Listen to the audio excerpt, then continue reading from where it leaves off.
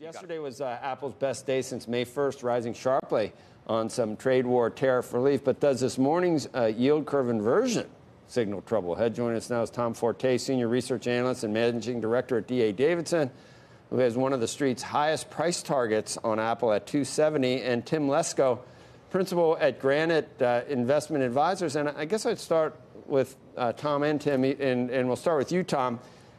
What is the key thing that anyone that buys Apple now should be thinking about? It's not tariffs, is it? It's more things specific to Apple, or do we worry about if something happened with China where they just, something really, there was a scorched earth against Apple? But other than that, it's their transition to a services model rather than hardware, I think, isn't it, Tom?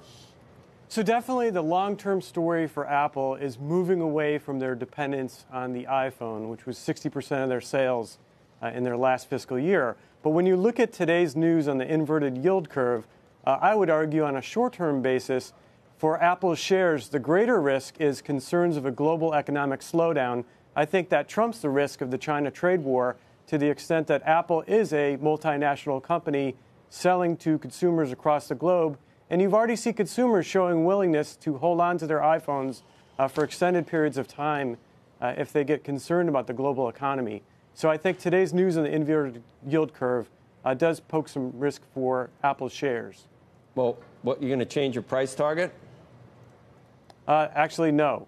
So on that point, I think what you're seeing is that this transition into services, as you pointed out, has enabled the company to maintain their revenue growth rate and their free cash flow, and they're still returning a lot of that free cash flow to buybacks. So I would say this is a risk we're monitoring, but today would not inspire me to lower my target. Tim, your comments? Yeah, well, I think I echo some of the same comments as the other guest, but where the tariffs are concerned is really a micro story, whether Apple can manage its supply chain, what margins will be on the phone over the next few quarters.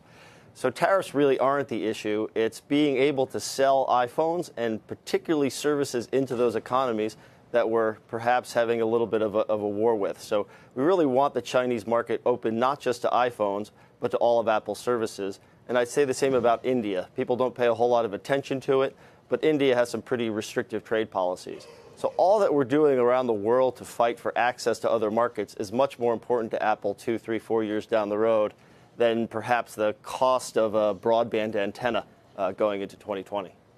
So, Tom, what will the company look like if it was not an iPhone-based company? I can't imagine. I'm going to need a new iPhone, Sorkin. I'm like, my battery seems like it goes down so fast now. Yeah. I mean, I don't like the big one, but what's going to change that? I need a new one because of my battery, but that's not a business model. Basically, Apple will look more diversified. So you think about their efforts in premium content with Apple TV Plus. You think about what they're doing with healthcare, including wearable devices, enabling you to monitor your heart rate, among other things, on your smartwatch.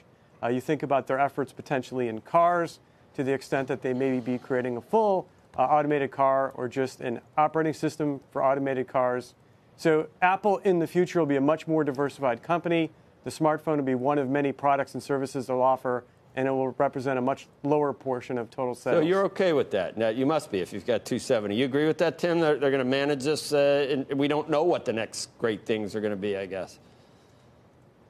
Well, I think that people's relationship with Apple really does start with the iPhone. So if you're going to move to a company that is selling more services, whether that be more AirPods, more watches, it still ties back to becoming an Apple customer. The good part about Apple is nobody leaves, so their customers stay with them and buy more and more services over time. So, it's all about the AirPods.